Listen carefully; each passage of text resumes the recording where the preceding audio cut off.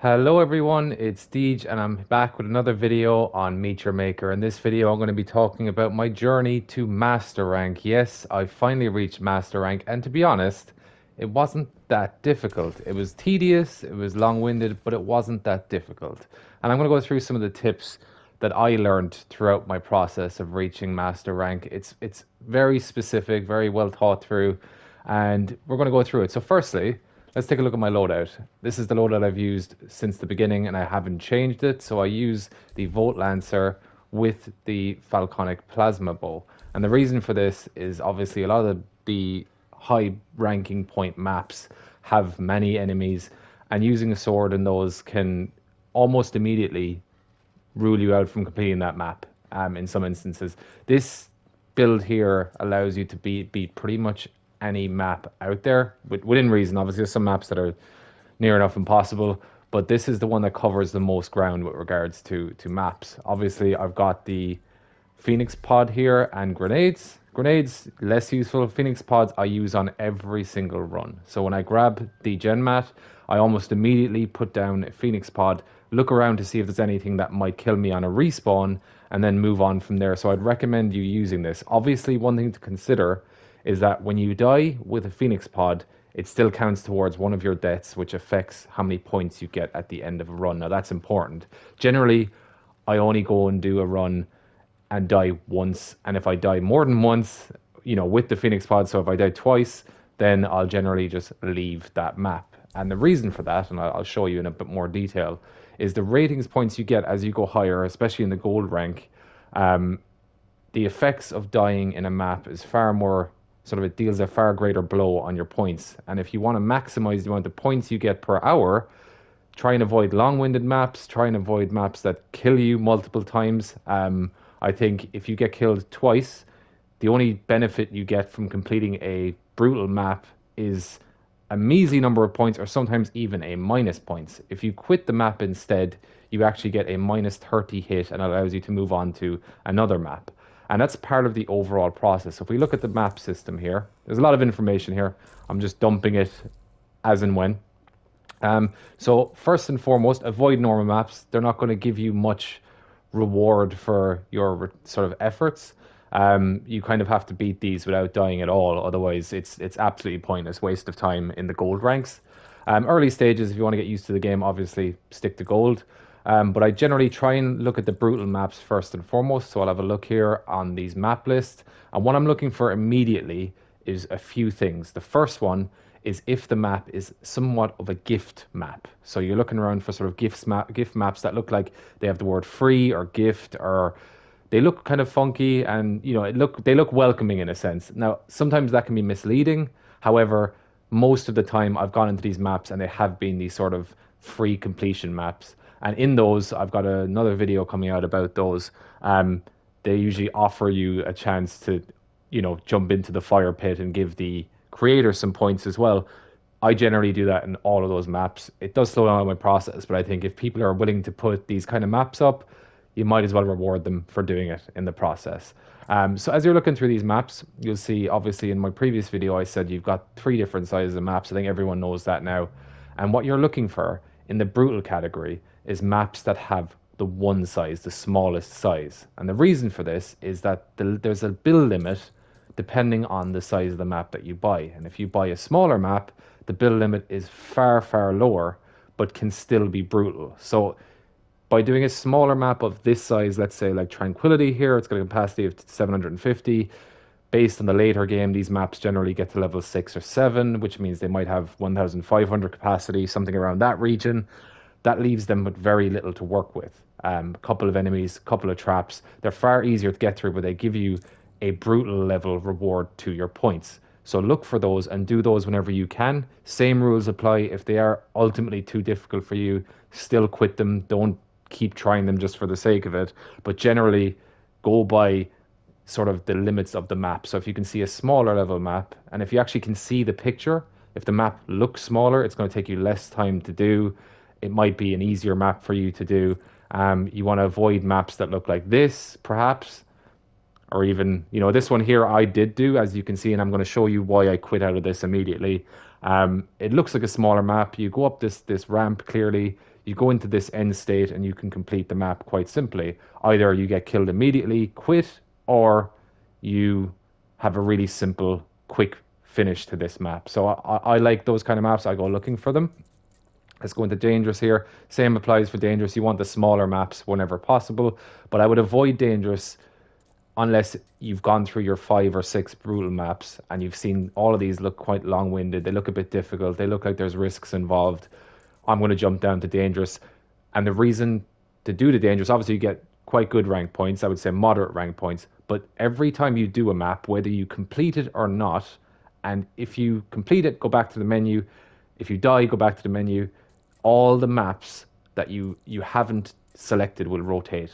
So if I'm to select a map now and die and then quit, all the maps except Brooklyn here will have rotated. So I can go and have another look to see if there's anything else I want to do. And what you're trying to do in brutal is you want to, if you beat a map in one go without dying once, you get around 150 ratings points. If you quit a map, you lose 30 ratings points. So every 5 quits, you have to win a map without dying, basically. And that is a good trade-off. You don't want to waste your time on a map that's killed you 7 times, only for you to complete it to still get minus 30 points or minus 5 points or whatever it is. Just quit the map, go and find another one. The list will refresh. And what I like to do is I'll look through, if I've just done Brooklyn, for example, I failed it, it was really difficult, I quit. I don't abandon it. So keeping this here is good. And I want to look through the rest of my maps. I want to see if there's anything I like here. In reality, there isn't much. I'm looking through this. Maybe this one, because it's got an open-ended. It looks like perhaps it's a simple finish. That one looks okay. That one looks all right. That one looks long-winded. That one looks okay. Nothing stands out. I'm going to go down to Brooklyn. And because I've done it and quit, I'm going to abandon it. So what happens when I abandon Brooklyn? You can see all the maps on this list have reset. And that goes for all of them across dangerous, brutal, normal. They all have reset, so I get to look again. This one looks okay. That one looks a bit long-winded. That one looks okay. That one looks a bit long-winded. That one definitely is. A bit smaller.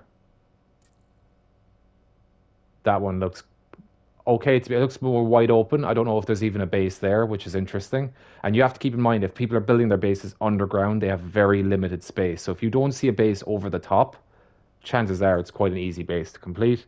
This one, as you can see, is a dangerous with a small size. I would probably choose this one next, but I'm going to have a look at the other ones. This one says SOS, probably a bit of a difficult one as well. That's a small size as well. It looks like it perhaps could be a gift base. I'm not sure. But that's what you're looking for, is sort of, you get used to the signs of what a good base is. Obviously, this is to rank up fast. I understand that it might not be the funnest way of doing it, the best way of doing it, because you're missing out on some very elaborate maps and you're quitting maps and all that kind of stuff. I get that. But if you're just looking to rank up, and I would imagine the season system is starting very, very soon, and it ends, I believe, in June.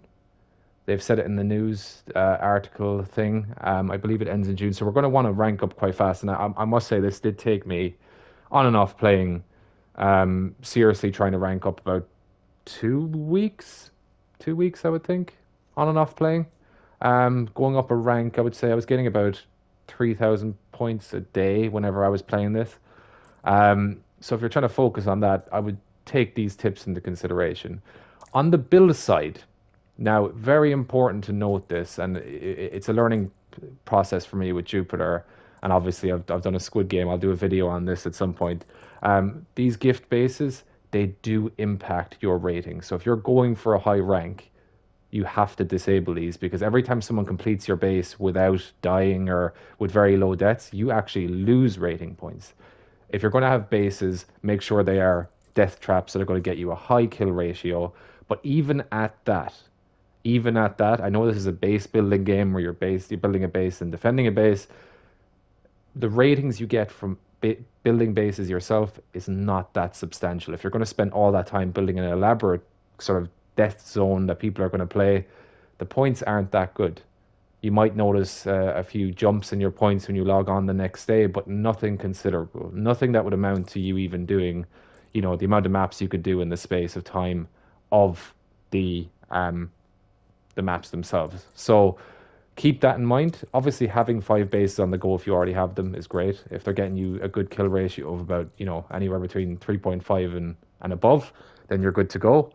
But as Nightdale here has got 3.2, but still, I think that one's going to do me some favors down the line. That is generally what I would go for when you're looking at maps. Again, I'll show you, for example, here. I'm going to give this mannequin's whatever Sabot, or actually, we're going to have a look at that one that had what looked like a gift base, but it probably isn't. This one here. Let's have a quick look and see what we see. And I'll explain my thought process. So we've seen all the maps on Brutal. We've seen all the maps on Dangerous. We're going to go into this map here. I have no idea what's going on. It looks like a fully fledged map. I'm assuming it is. Yeah. Oh, a lot of enemies. Oh, there could be just a sort of end state trap there. We're going to kill this guy. And this is why I use this weapon.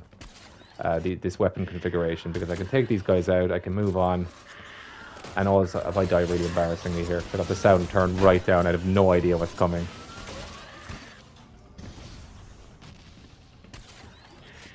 We're going to try and get everyone. My accuracy is abysmal. Absolutely abysmal. What I would imagine now, when I get to the top of this, is going to have to climb all the way down, or something along those lines, something elaborate, which is not what we're looking for necessarily. And obviously, through these maps, your key... There's no time limit for these maps. You can take as long as you need to. You can take as long as you want. You want to avoid dying as much as possible. That is the simple fact of it all. You want to take your time, within reason, of course. You don't want to spend an hour on each map, but you want to take your time and avoid dying is the ultimate goal. Okay, put a trap there. This one looks like it's going to be a bit long-winded. I'm not going to do this for the video. I'm just trying to show. I'm just going to let him get a kill. Oh, never mind. We'll rush through. See what we can find. Let's see what we can find. Let's just rush through. Yeah, I'm dead. Cool. So, let's say, for example, I mean, this base was quite doable. But let's say I've hit a base that has killed me twice now. I really don't feel like I'm going to complete it. On the second death, without even respawning, just leave the base. Return to Sanctuary. I probably might lose my champion rank here. Give them a rating. I might lose my master rank. I don't, but you do lose overall rating points. My position is 715 in the world. That's pretty crazy. But we're gone back to Sanctuary now. And like I said before, the same sort of principles will apply here. So we're going to go into the map list. And they've now reset. So all the, apart from Noblesville, which we've just done, all these maps will reset. We're going to have a look. That one looks good. This one looks good because it's a small. That one looks terrible. Avoid it at all costs. Okay. That's okay. Going to look at Twin Grove. And Champion Outposts. Now, keep in mind, I just want to say a little bit about them. Keep in mind that these are Champion Outposts for a reason. So they've either been rated very highly or they're super difficult. So when you're selecting them, be very mindful of that fact. There's a reason why they've been reached that sort of threshold of rank 6 or rank 5, whatever it is, to make it into a champion outpost. Looking at it, it might be misleading, but they are worth doing. I believe you do get a ratings boost for doing the higher leveled maps as well. But just be mindful that if you see your 2 or 3 champion outposts, or you can even do a normal outpost to get your rewards if you're looking for that. But I wouldn't suggest immediately going for the Champions Outpost just because it's there. So we're looking at the brutal ones now. See, that one's massive. You don't want to do that. So that one's a bit more reasonable. You can clearly see it's mainly underground. So you might want to select that one. That one's okay. And then what I'll do is I'd select another map, right? And if I pass it, all of them get refreshed. If I find a map I like here, whatever. But treat Noblesville then as a reroll. So you've got a free reroll because you've died and you've quit there. I can do an abandon again. I'm not just going to abandon it immediately and reroll. I'm going to choose another map if there's one there. I'm going to have a look around here. Okay.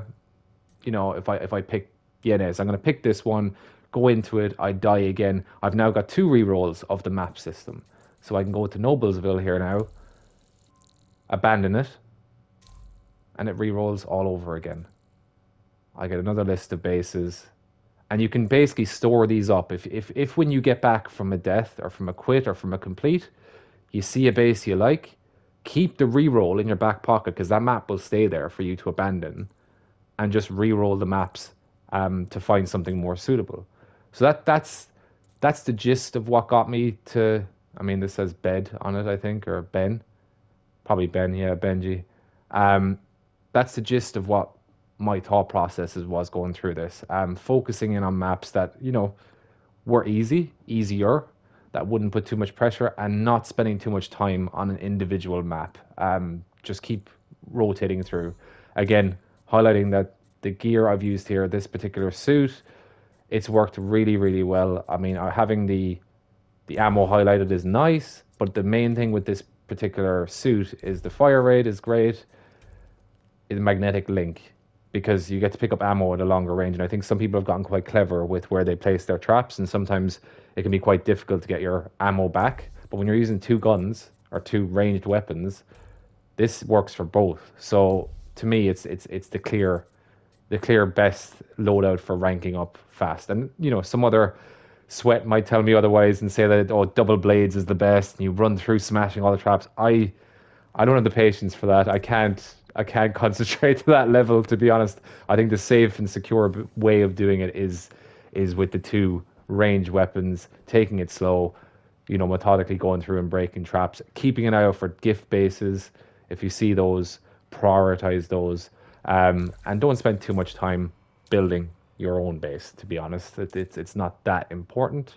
But I think I've covered most areas. Obviously, most of my resources in the early game went into maxing out my weapons, just to have them. I mean, arc barrier is another option if you're you know, if you're not going to slow trigger like I do. Arc barrier is definitely a useful tool, and then obviously maxing out your suit.